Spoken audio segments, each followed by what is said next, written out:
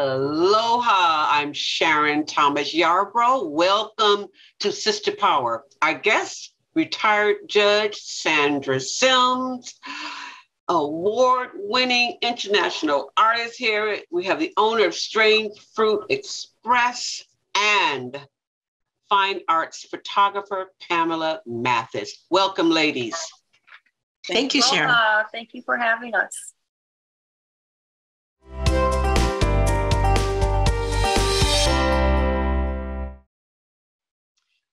Ladies, before we move forward to discuss films and photography, we're going to dedicate this show to our beloved friend, the artist John Nichols, who passed away yesterday. And he was one of the co-founders of the Honolulu African American Film Festival. So our hearts and prayers go out to John Nichols' family and the film festival. We're just heartbroken with the loss of our brilliant friend. Yeah, you know, so Sandra and I, we're working with him for 30 years. There it is. There. Ooh, Lord, I thought I was 35. Okay. Oh, yeah, well, that's right. It's actually, I was 5. Okay, no, we've been. Let's talk about the Honolulu African American Film Festival. Sandra, let's talk about the opening night film. Well, I'm real excited. I've been on the film festival committee since its inception, along with John and Faye, and this is our 11th year. And usually, how we usually begin the festival is with, you know, some really exciting, moving film that everyone wants to see. Of course, you want to see all of them. And then we have a wonderful reception with music and dancing and so forth before. Well, not dancing always, but so this film that we're showing this time is Lowndes County. And it's a film that was done in the 1960s, and it was Lowndes County and the Road to Black Power. This is a really, really different perspective on looking at Black Power and the Civil Rights Movement. It is a documentary, and it was filmed during the 1960s following the passage of the Voting Rights Act. And people thought, oh, we passed the Voting Rights Act, everything is cool. We can all go vote. But there was this particular county in Alabama that was 95% Black or something like that. Nobody in that community was registered to vote. Nobody. And so this group it was a part of the Student Nonviolent Coordinating Committee, Stokely Carmichael and those folks. Actually, I personally remember this. I'm old enough to do that, but went there for the purpose of registering these folks. And the stuff that they went through just to get folks registered, you can't even begin to comprehend how awful it was and what they went through to get folks registered to vote. It is heart-wrenching. It is a side of civil rights that you don't see. We see Martin Luther King marching across the Pettus Bridge, and we see, you know, the March on Washington, but you don't see these people hiding in a cabin in the middle of the night, armed, waiting for people to come and shoot them because they don't want them to vote. That's what we're talking about. It is so powerful, and it is so illuminating, and helps us understand what led to the Black Power movement. Because this is sort of, you know, we say, you know, we're nonviolent, but they had to decide we're not going to be nonviolent if we don't have to be. And that's what happened in this film. It is so powerful. And I think it is an important film for us to be looking at in these times to see the kinds of things that we have to still, well, we're not going through anything quite that bad, although maybe it's getting a little uglier now than it has been.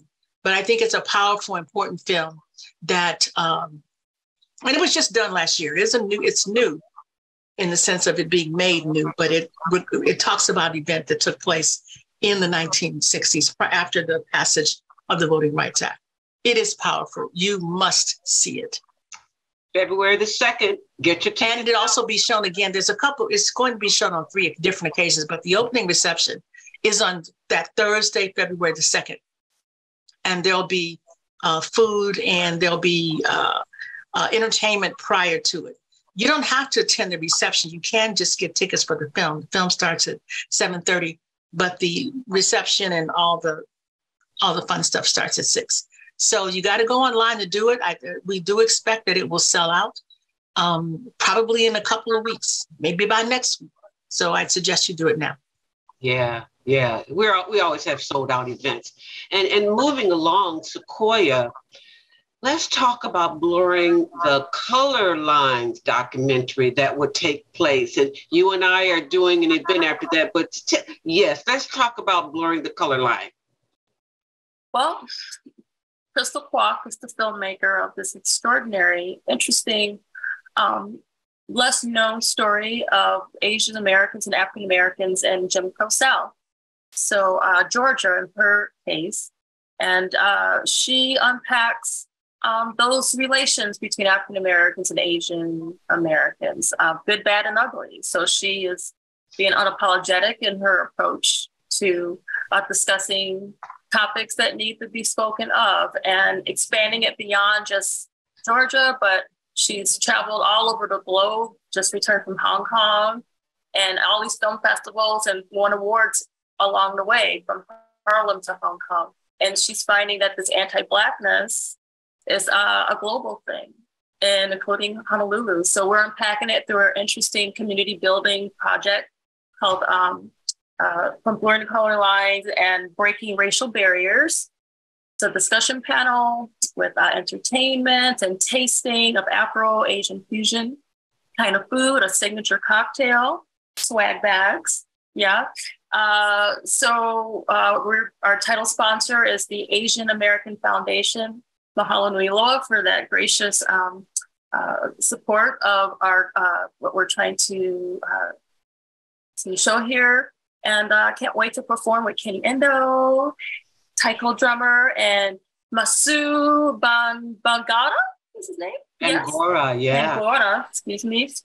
And so we're going to collaborate and create a little trio of fun of Afro-Asian style. And we also have a great photographer that's here that will be joining us at that event as well. Yeah, I'm excited. Awesome. And that event Awesome. takes place on February the 9th. But we're going to switch gears just a little bit and speak with our fine arts photographer.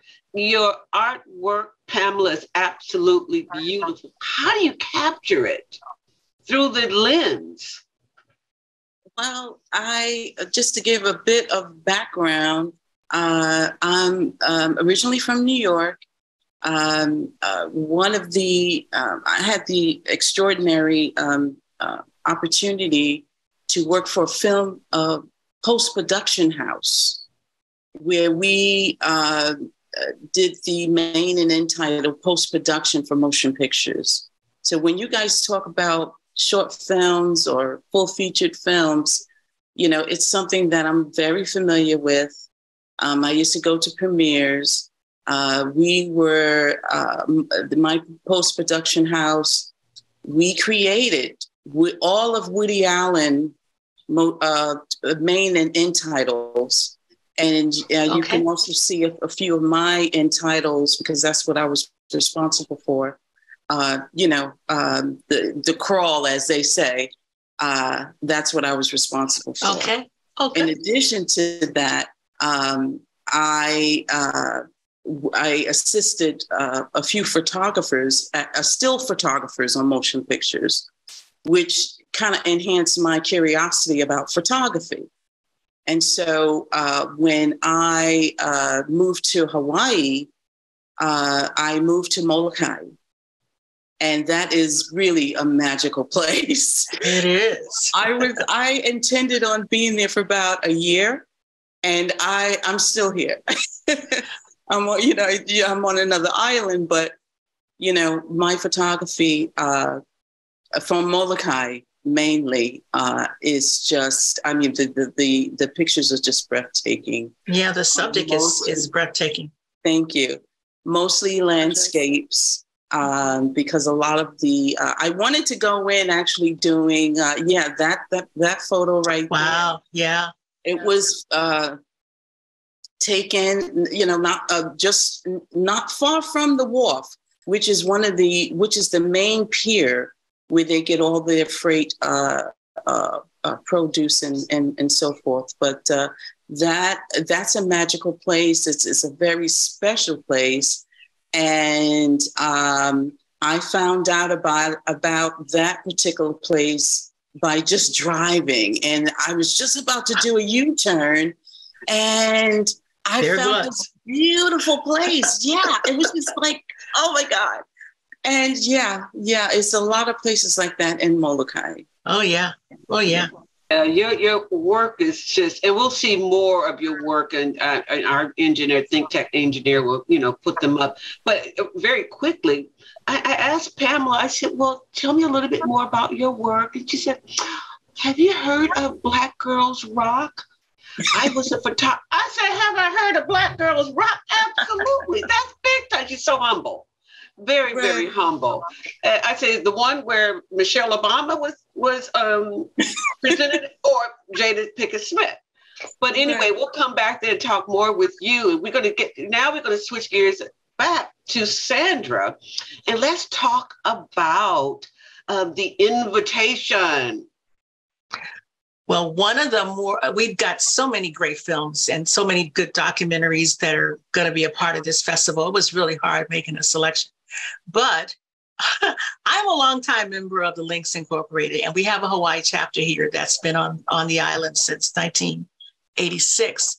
And last year, the Links Incorporated, the national organization, which is an organization of primarily African-American women across the country and in London and in the Bahamas, about 17,000 women who provide and do service and friendship projects within their communities. The women who are a part of this organization are, leaders in their own right, and are some amazing women, period. So for the 75th anniversary of the Links Incorporated, a documentary was produced about the history of the organization called The Invitation. It's called The Invitation because membership in the Links is by invitation. And so it kind of chronicles that history of the founders of the organization and bringing us up to, the transitions that the organization made, particularly early on in the 1940s and 50s, where it was, bridging the gap and helping along in the development of rights for folks of color, working in the communities, advancing education, advancing the arts.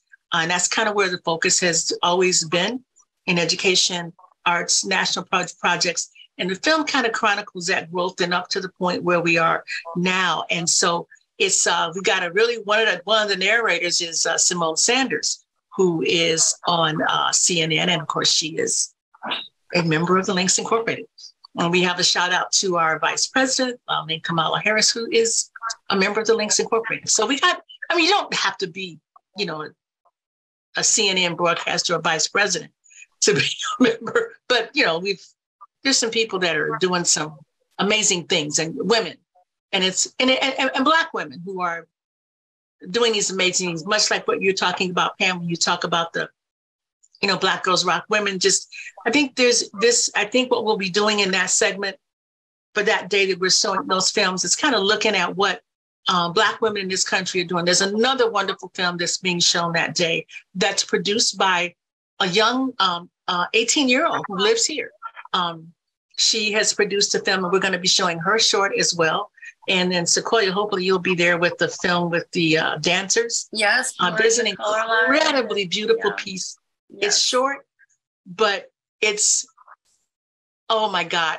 I think when we watched it to screen, we all just kind of sat there like, whoa. It's Nina Simone singing and women dancing. That's all I need to say. You can just visualize what that is like, women. Yeah. For women. So that's that. I'm going to move on, but it's going to be an exciting afternoon. We'll have some folks from our Hawaii chapter Links talk about the work that Links are doing here in Hawaii. And then you'll get to see just what Black women are doing in this country. Dang it. Right. No. I love how she just slipped in Kamala Harris. Come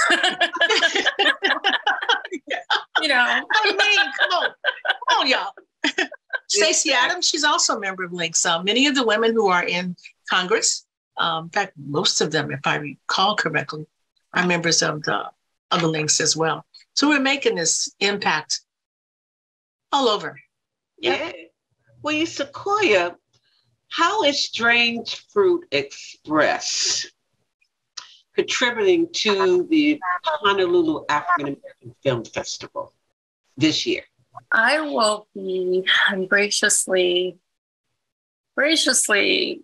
happy to be a part of this event, and I will be sharing a dance piece that's inspired by Afro-Asian relations.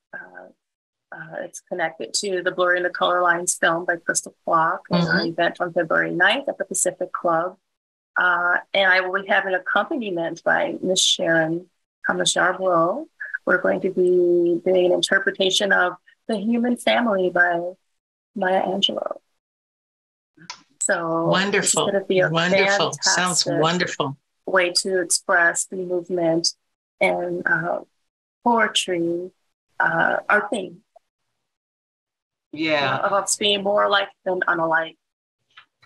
We are more alike than unalike. So Pamela, how is Pamela Mathis photography? How are you contributing to the film festival this year?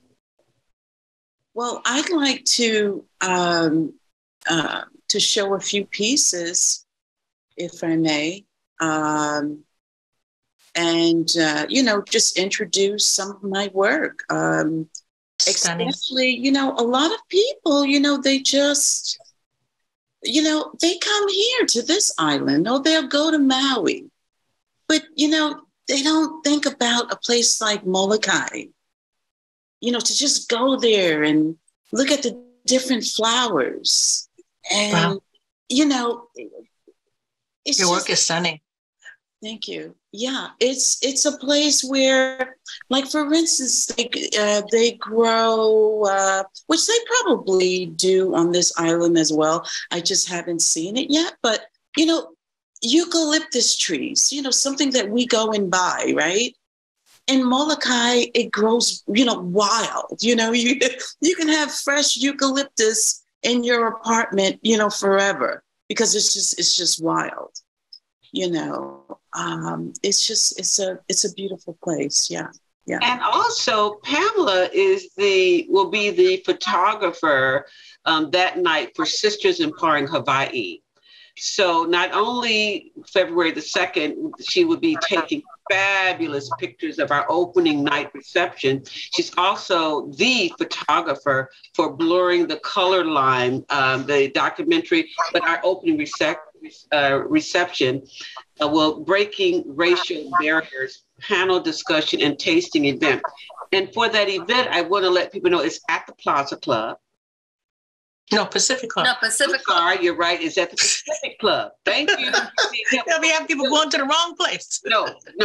So let me just read it here. Sponsored by the Asian American Foundation, the Pacific Club, February the 9th, 2023, 5 to 8 p.m. Delicious, historical, relevant food prepared by Chef Eric at the Pacific Club. Signature cocktails, opportunity to network with decision makers.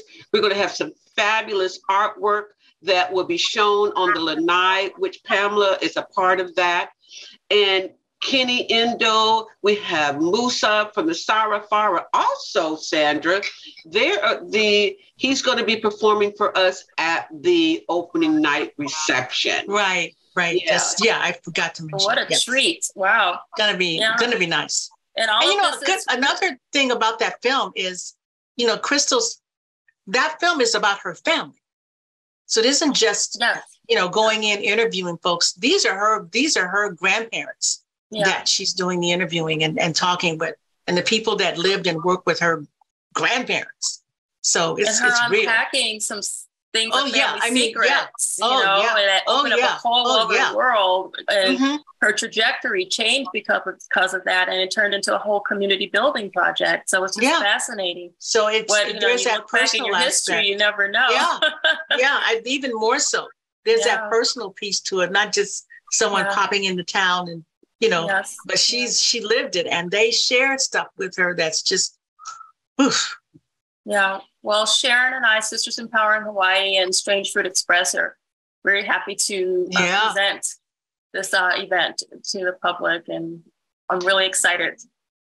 And the people who will attend this event on Thursday, February the 9th, our goal and mission, we build bridges, not walls. Yes. And it's a time for all ethnic backgrounds to come together as one and freely speak about your experiences. So again, let's talk about the Honolulu African American Film Festival.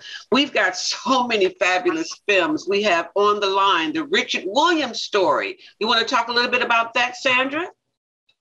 This film, the Richard Williams story, is again he's of course the father of Venus and Serena Williams, and many of you saw the film that Will Smith starred in, telling his story, which is a film, and it's based on his life, and he certainly had a hand in it. But this particular Richard Williams story is Richard Williams himself telling his story, and it is so it's from, and that's not to discredit anything else, but for him to talk about himself, what it took to get him to the place where he could be such a powerful advocate for his daughters, to get them to the place where they are Venus and Serena. And that's all you have to say. You don't have to tell their last name. You have to just say Venus and Serena, and the whole dang world knows who you're talking about.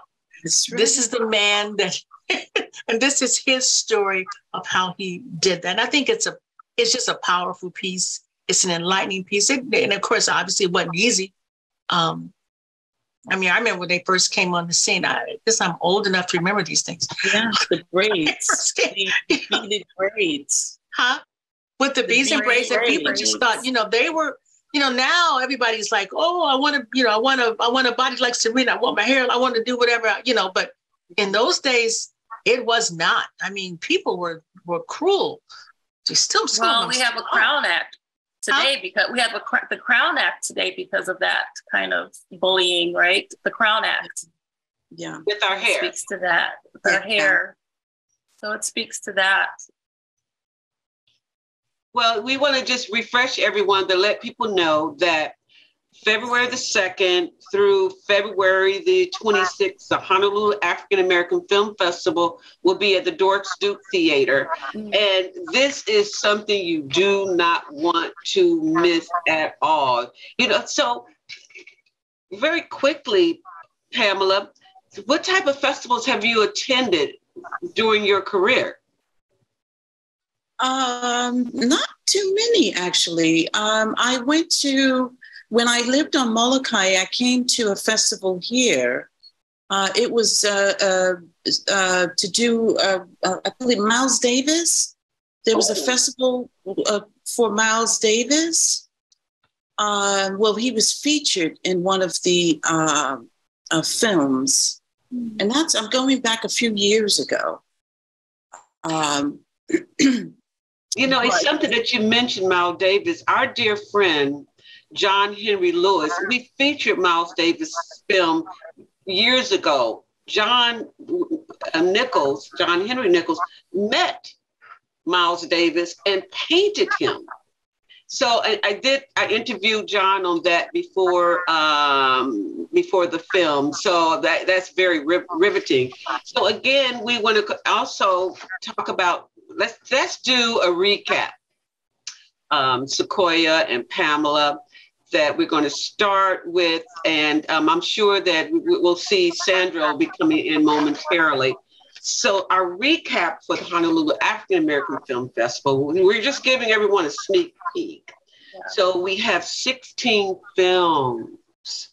And one that I would like people to remember is called The Inspection. And Gabrielle Union is in that film. And it is just another riveting film. In Elegance Bratton's deeply moving film, inspired by his own story, a young gay Black man rejected by his mother. And, just think that is happening now. If we can just accept people to be who you are, This is what's important. And Sequoia, let's talk again about Blurring the Color Line, our breaking barriers, breaking racial barriers panel discussion and tasting event. Sure. Well, it's, attached to the African American Film Festival, and mahalo nui loa for that. Thank you so much for bringing us in to share the story. It's a very important story and topic.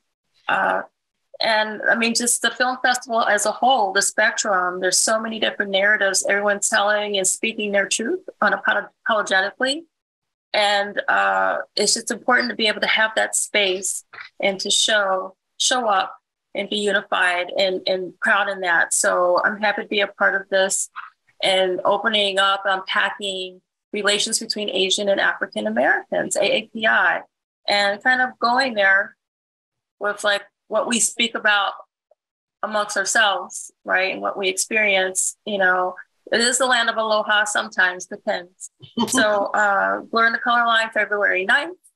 This will be at the Pacific Club from 5 to 8 p.m. It's going to be a whole lot of fun. This is not really a pity party. This is a celebration of our wonderful differences through panel discussions, tastings, Afro-Asian fusion, signature cocktails, entertainment, the same kind of vibe of Afro-Asian unity. And just talking about it and just critically analyzing and being mindful of one another and supporting one another. Yeah, and I might add, we did not have the opportunity to speak about our guest speakers. Yes. So I'll let you start that. Okay, so the director, Crystal Kwok, will share clips and engage honest conversations about African American and Asian Americans. And our guest speaker is Alma Groki. She's a Rear Admiral, U.S. Navy. She's retired. And then our very own civil rights attorney, Andre Wooten. So they are going to rock it. There it is. I tell you, our engineers at ThinkTech is always on it. I'm loving it. Love it. So yes. It's just, this is the place to be. And I would like to add, we have Family Sunday at the film festival. We want people to know that February the 19th at 2 p.m. We want you to, it's free, walk in. Family Sun, Aquila and the Bee. Oh, it's a great film. So fun. It's a classic. It's a classic. And so with that being said, Pamela, is there anything else you want us to know about your artwork and what you're doing in your next venture? Well, I had, there's this one picture that I did just recently at Point Panic right here in Kaka'ako. And it's a picture where it looks as if I'm underwater with the surfer. And I mean, it's just phenomenal. The surfer is actually underwater and you can actually see him holding his breath. You see him on the board, like that, a nice action move. And you see the bubbles coming out, just holding his breath and the bubbles are coming out of his mouth. What I wanted with that particular photo, I wanted to show the artistry with between the surfer and the water, because the surfers, they don't just go out into the water. It's a skill. And so I wanted to show how the surfer is one with the water. Okay. So as a photographer, I was the surfer was one with the water and the waves, and I was one with the surfer. Oh, all right, that's beautiful. In closing, I want to thank Judge Sandra Sims, Sequoia Carr-Brown, our award-winning dancer, international, and our fine arts photography for Pamela Mathis, for sharing your wisdom. And on behalf of ThinkTech Hawaii and Sister Power, thank you for spending your time with us. I'm Sharon Yarbrough. Aloha.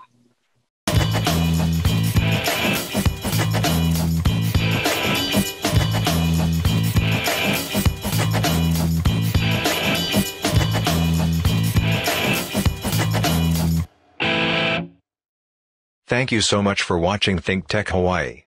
If you like what we do, please like us and click the subscribe button on YouTube and the follow button on Vimeo. You can also follow us on Facebook, Instagram, and LinkedIn, and donate to us at thinktechhawaii.com. Mahalo.